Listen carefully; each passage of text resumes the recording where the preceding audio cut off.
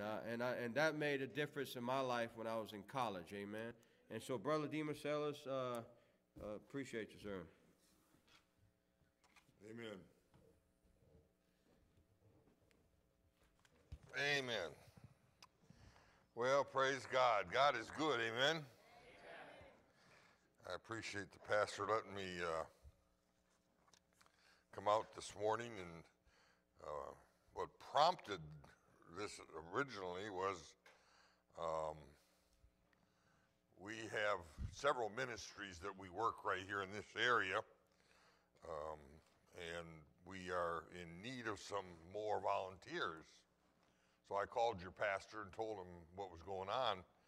He has a part in one of our ministries, and Brother Dave LeClaire was involved with him in others.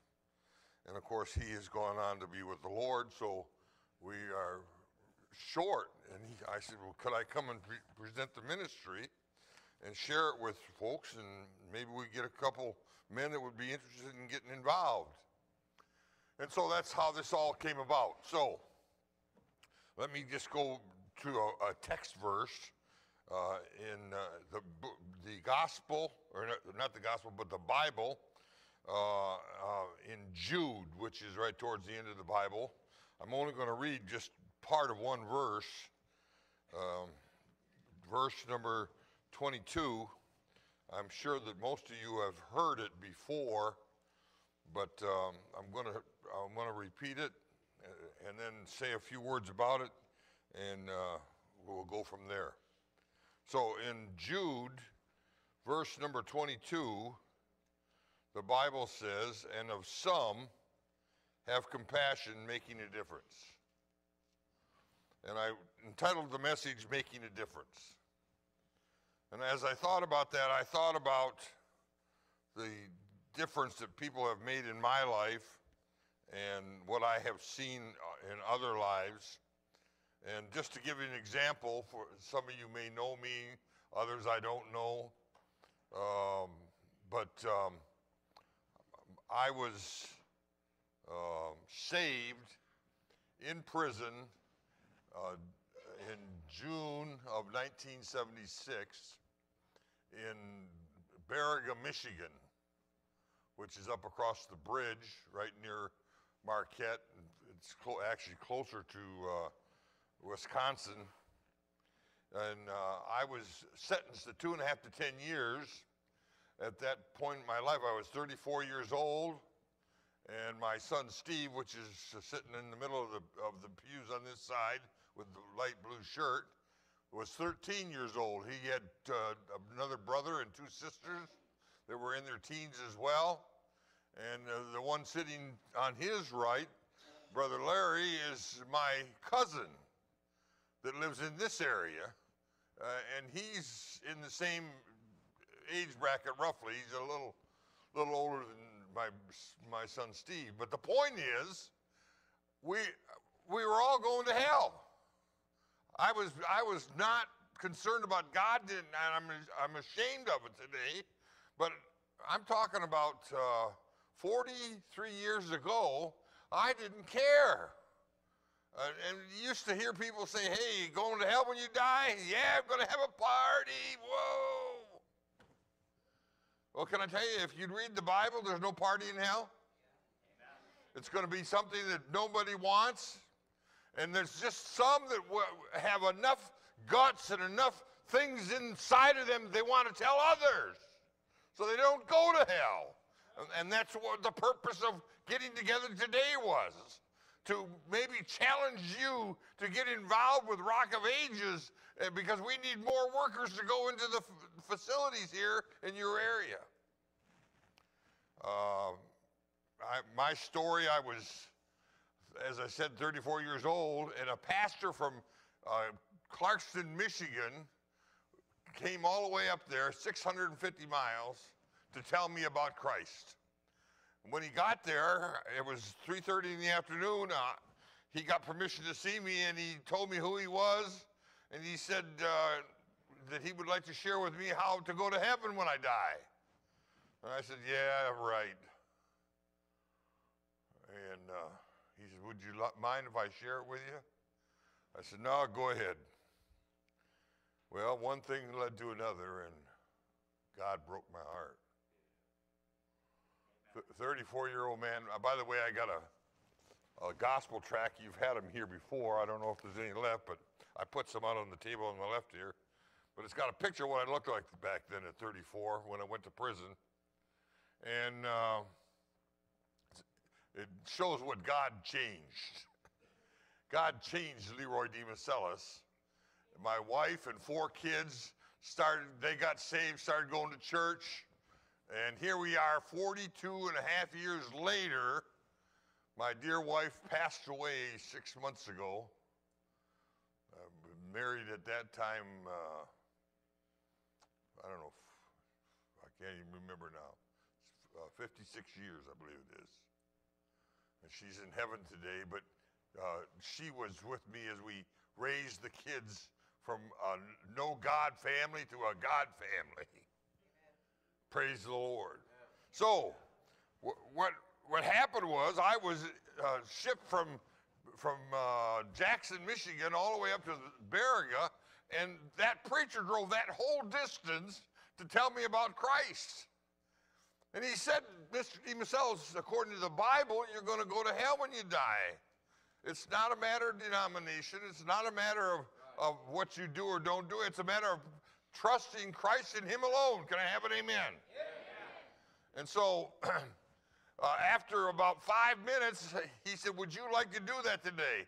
Well, now, all my life I had done what I wanted to do and drink and get drunk and do all kinds of wicked, ungodly stuff.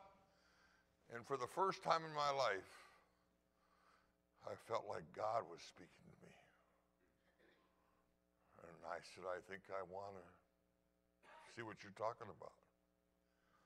And he helped me pray and receive Christ. Amen. I've been saved 43 years now. Amen. And God has truly changed me. So, the question is, and some making a difference. Do you suppose that man coming up there from down in Clarkston, Michigan, driving that whole distance of 650 miles, do you think that he thought he was going to make a difference in anybody after what he heard about me? He was scared to death about me. But it wasn't him, it was God that made the difference. And he wants to make the difference in your life and my life. He wants to make the difference in these inmates' lives that are right here, in the prisons right in your area. He wants to make a difference, but he needs more workers. And so that's what I'm asking you to consider today as we think about this making a difference. Last month, for example, this is a sheet, shows exactly the different facilities that we go to every month. We have 86, I think it is, men and women that right now are volunteers that go once a month, twice a month. Some of them depends on what their availability is. But this was the report for the month of August. And in August, we had 646 inmates come out for our services. And out of that, 115 got saved, gave their life to the Lord. I said, hallelujah. Yes, they gave their life to the Lord. And it's because of churches like this and people like this that care about somebody else going to hell.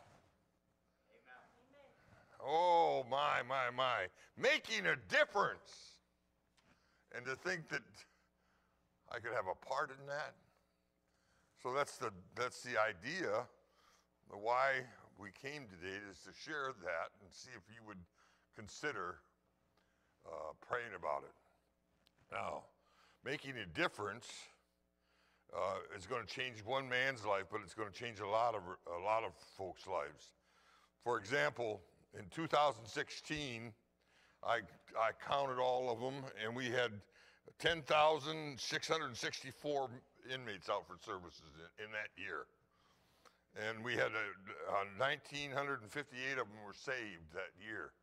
So it's every year is different, but I'm just showing you the results of going will make a difference in lives. And what about the lives they've touched? Brother Dave LeClaire, of course, started going with me over here at the Dickerson Detention Center in Wayne County. And then we went from there to another facility and so forth. And he was always wanting to go more, go more, go more. And it ended up he was, I think, involved with 3 facilities and just loved going and telling men and women about Christ. Amen. And so that's what we want to do now. We want to try to get somebody to fill his shoes. He's gone. He's in heaven. He's rejoicing with God. Why not somebody take his place? And let's keep it going. Let's see souls saved. Amen. So, making a difference. Well, as I thought about that, I thought about some of the ways we can do that. I believe that you ought to carry gospel tracts. That's what my tract about my life story is that I showed you right here. I believe you ought to carry those with you, 1 or 2 or 3 or 4, whatever. Different ones. I noticed it out in the lobby there. You've got all kinds of them, different ones. There's some of mine are out there I put there for after the service. You're welcome to take a couple, along with my prayer card that's out there. But we need to know how to use these then to be able to make a difference. For example, I teach the inmates how to hand out tracts in prison. I mean, it's no different than here. You just do the same type of thing. I got a letter from one of the inmates about that, and he said, here in prison I pass out tracts like you say. Monday through Friday we go to school in prison. About 4 months ago I ordered a bunch of gospel tracts. Every morning I bring 6 tracts to class with me. On the way I pass 2 restrooms that have 3 stalls in each. So I put a tract on each stall. He says, I figure they can get saved on the toilet just as well as anywhere. That's an inmate. Amen? Hey, I'm talking about, hey, God wants us to go and tell, and he wants us to do it wherever and all the time. Oh, folks, what a wonderful thought to be able to be part of passing out gospel tracts that somebody could come to Christ and trust Jesus. So that inmate's passing tracts out in there, and people are picking them up. He said he came back, and there was a couple of them missing from the toilet seats, and they were on the desks in the classrooms. So he knows that the inmates picked them up. And then I thought about, well, you know, we teach them to give to other inmates, just talking to them. I go out in the streets and the sidewalks in different areas, and I'll see somebody I don't know, and I'll give them a gospel tract, that type of thing. Well, this this one particular person that I had the opportunity of sharing with, he was willing to listen, and so I gave him the gospel, and he said he would trust Christ. And then when he went to his next location in prison, he started telling others there. And I got a letter from him one day, and it said, Brother Leroy, Isaiah 42:7 says, to open the blind eyes, to bring out the prisoners from prison, and then them sit in the prison darkness in the prison house. That's my new job, Brother Leroy. That's the best paying job I ever had, with ultimate eternal benefits. I received your wonderful study Bible, so it's so helpful to help me as I stay sharp for the Lord. I was just thinking about a good Bible, and the mail delivery CO handed me your Bible. Praise God, Brother Doug. So there you go. He was in one prison We led him to Christ there. He spent some time there, and then he was transferred to another prison. One of our other men came in there and found him, and he was able to get his address, and we were able to send him a Bible. I mean, that's how it all works, folks, but it takes people like you to be able to do it. That's why I'm here today. I'm here to beg your help in getting men and women to go, and if it's once a month, that's a lot for us to have. So, making a difference. Oh, I'm telling you what, I've had so many opportunities to make a difference, and I thank God for that. The problem is some people don't want to take a chance in making a difference. I was teaching the inmates how to pass out tracts in their different pods in different places besides their church in the facility. And I got a letter from one of the inmates, my letter, and it was written on it. Let me show you. I enlarged it just so I could read it. But this came to me from Jackson, from the jail over there, and this was all enlarged because it was this size. I shrunk it or enlarged it so I could read it. But listen to what he says. Now, this is an inmate because somebody cared, because somebody wanted to make a difference. This is what I got. He says, this was found in a small town in Mexico, 450 miles on the far side of the border, in a bar with no name on it, in a town that's not on the map. Then he writes on the bottom, I don't know how it got there, but I think it saved my life. 450 miles south of the border. A gospel tract that somebody from a church had put out in Mexico. And he found it. So, I get the letter with this in it. And now I'm concerned, how did he get that tract? Well, how did that tract get where he was?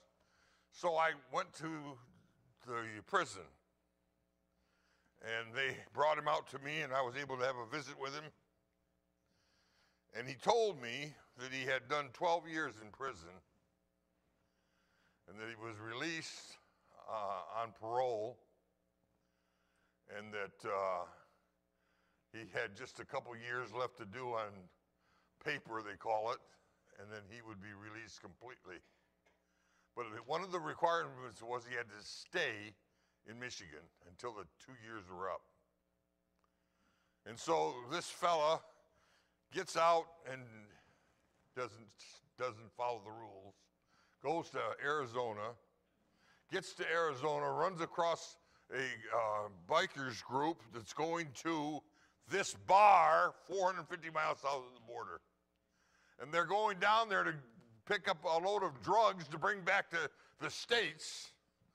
So now this guy that's an ex-con, already violating his parole, now he's even doing worse. He's going to get into a drug deal.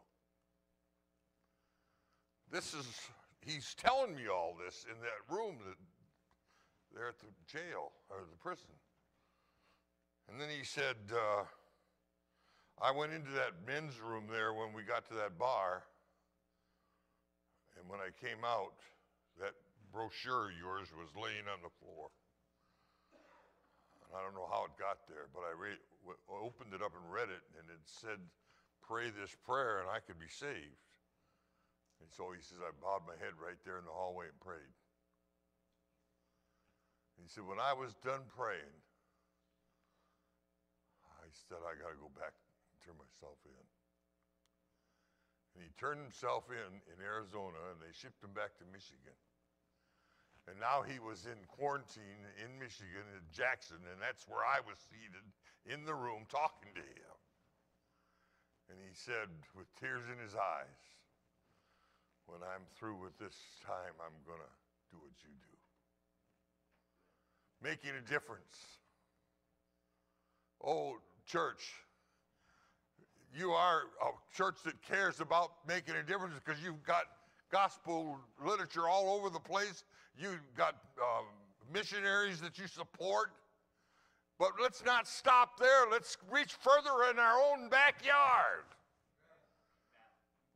We got several men. We could use a couple more men. We could use a couple women down at the women's prison down in Ypsilanti. We're talking about one service a month or two services a month. We're talking about sometimes a daytime service, sometimes a nighttime service. There's so many variations that we can use. But we need your availability. We need your willingness to make a difference.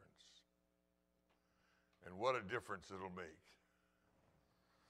But when we start going, and I thought about this because I thought about Dave LeClaire, and I thought, here he was doing what he was doing a great job, and he's not replaced. We got to get him replaced because we're short in that facility now. So, making a difference. I'm here to tell you today that God has made a difference in my life. My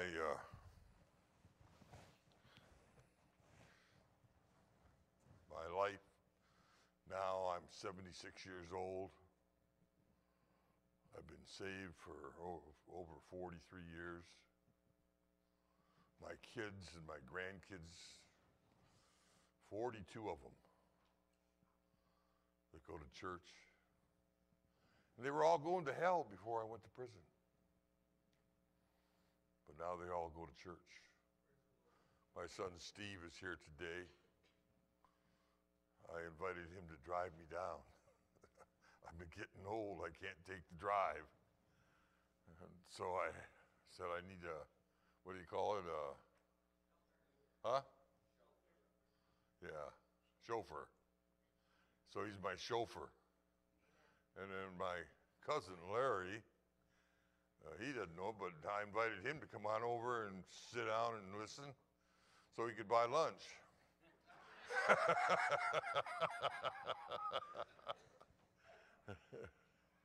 Oh, praise the Lord. God is good. Oh, church, I'm telling you what, we need to make a difference in our community. We need to make a difference in America. We need to make a difference in lives.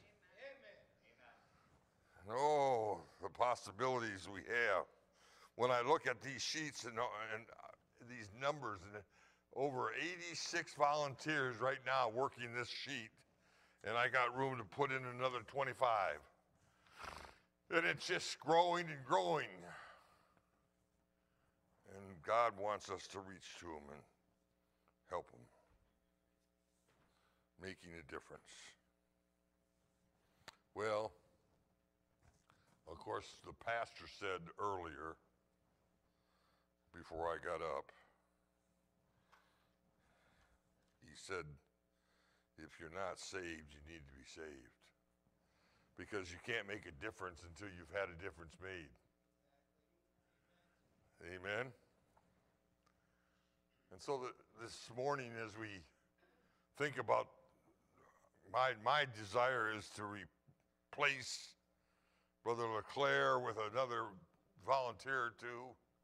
My desire is that somebody else in the church might pick up that mantle and care, go to the pastor, talk to the pastor, get his permission, and then let's see if we can reach into this area and get more men and women saved. Every Sunday morning we have services at the women's prison in Ypsilanti. Every Sunday morning we have a team in there. And last week they had 26 in the team, or 26 inmates come out, and there were 7 saved. And so it's just a constant turnover of people. But it takes people like you making a difference. But if you're not saved, you can't begin to do the job. I wonder if you know you're going to heaven today. It's not a matter of being a member of this church.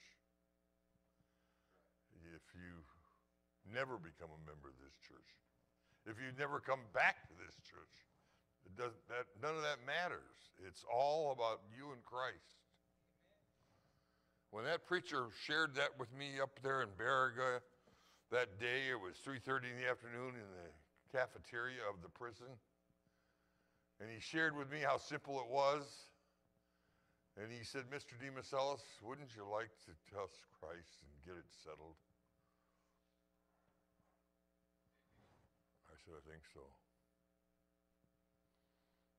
And can I tell you, it's made a difference ever since.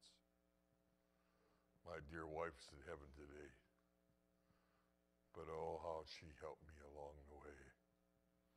How she was a helpmeet. How we learned together. How I praise God for her. So I wonder if you're for sure saved. It's a matter of calling on Christ. Bow your heads with me if you would, please.